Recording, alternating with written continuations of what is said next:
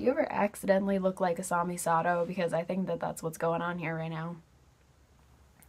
Oops! Hello everyone, Frankie Reese here. Today I'm just going to be sharing some weird pet stories because I feel like everyone has these and I have some stories for you. We have a track record of just having weird animals, just really strange animals.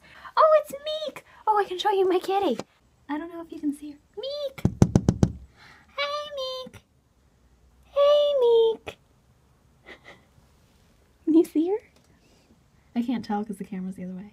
Hi, honey! Well, that's me, Mika. She's going to be featured in a lot of these stories because she's an interesting little kitty. I really wish this cough would go away. I was up so late last night coughing. Which one do I even begin with? Well, I guess since Mika just made an appearance, we'll talk about the first day that we brought her home. She's such a well-behaved cat. My room has basically always been kind of like the cat nursery. I am like the cat mom. I always have very close relationships with our cats. Cats are very important to me. Them in my room while we're just kind of acquainting them to the house. And so I always have to kitten-proof my room, which is basically like toddler-proofing, if not more intense than toddler-proofing sometimes. Actually, it's a lot more intense than toddler-proofing. So in my closet, I have just like an open closet. There's like a hole in my wall that has been there since we moved, and it leads to the piping because the bathroom is like right on the other side. And so there's a lot of piping and stuff like that that goes down into the basement, which is right below me. It has a pretty sturdy block of wood thing that covers it. And so we brought Mika home, left her alone for maybe 5 seconds. Note to cat owners that are new, do not leave kittens alone. You just don't do it because they will find things, ways into things that you just could not even conceive of in your little human brain that cats can just get into and they find immediately. I come in and I'm like, where's the cat?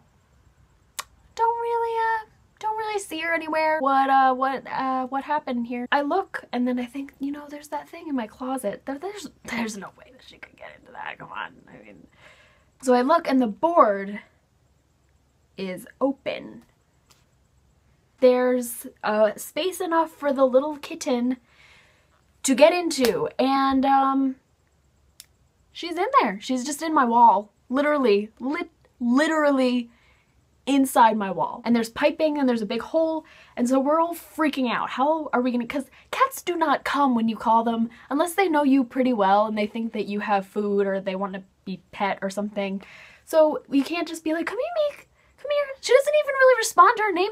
This is the first day that she was here. Do eventually get her. We discovered that the hole that leads into the basement that she could have fallen through luckily happened to lead directly to a pile of dirty laundry.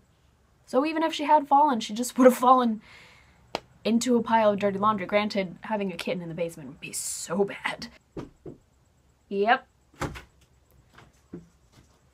Here.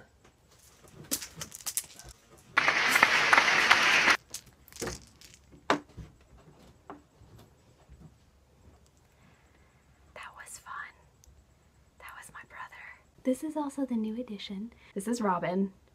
She will be she will be mentioned in this video. Won't you, honey? Won't you, honey? Oh, you're so sleepy. I just took her from her napping place. So she's very sleepy. Look at the sleepy kitty. That leads me into a really good story. We had this one chicken named Michael. We had all female chickens, but we always, like when we were kids, we named them like just whatever name.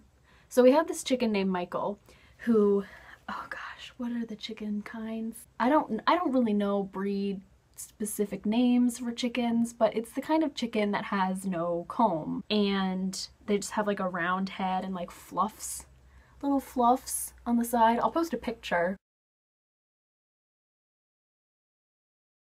And they lay green eggs, literally green eggs. So Michael's missing. And Michael was a very special chicken to us, and we can't find her, which is obviously quite alarming. And so we're looking everywhere for her. All of the other chickens are accounted for. They're in their coop and everything. Can't find Michael. Our neighbor comes over, which, you know, we're not like super buddy with our neighbors or anything. So it was an unusual occurrence for our neighbor to just stop by. And he says, I think that one of your chickens is in my my basement window. And we're all like, what? How is that even possible? So my mom goes over and it turns out that there's like this little nook thing in the window that leads to the basement of my neighbor's house where Michael has settled and laid an egg in our neighbor's window. He gave us the chicken, or we got the chicken, and my mom was like, you can just keep the egg because I think that she wanted you to have it. So that egg is yours. I think that's all I've got for now. I feel like there's like a ton more, but I just cannot think of any of them right now. So that'll be all for this video. Hope you enjoyed. Leave a like and subscribe if you did, and I will see you when I make another